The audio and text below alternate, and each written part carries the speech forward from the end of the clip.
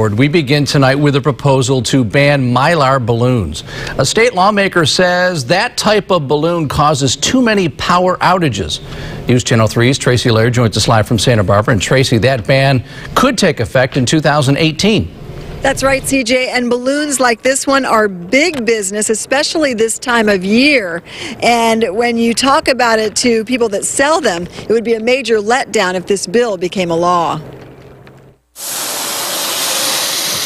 Pacific Gas and Electric blames a Santa Maria power outage last November on a Mylar balloon. Similar outages caused by balloons getting stuck in power lines inspired Hayward Assembly member Bill Quirk to author a Mylar balloon ban bill.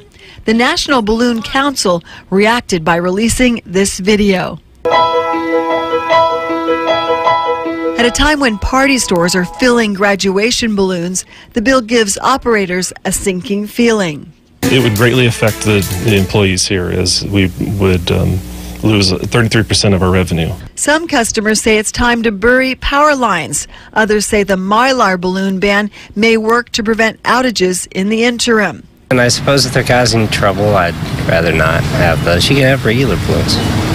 So you'd be okay with the ban? Yeah. They also have environmental concerns about regular helium balloons. Somehow, causing issues just by polluting, just by letting these things, hundreds and hundreds or maybe thousands of them, ending up in the ocean. The balloon ban bill won't impact this grad season. It's only headed to a hearing this month.